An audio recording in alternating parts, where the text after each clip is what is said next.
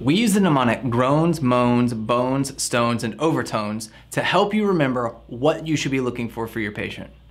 Groans is the first one. Anytime your patient is groaning, maybe of constipation or abdominal pain, you should be suspicious of high levels of calcium.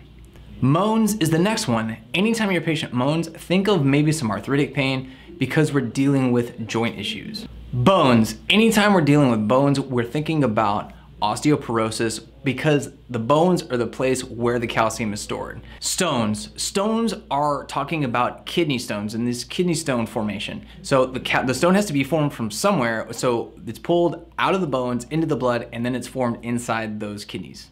Overtones is the last one. What we're talking about is the sign that you may see as the nurse. What you're gonna see are these psychiatric changes. So you may see confusion, depression. Anytime you see those things that are acutely onset, take a look at your patient's calcium.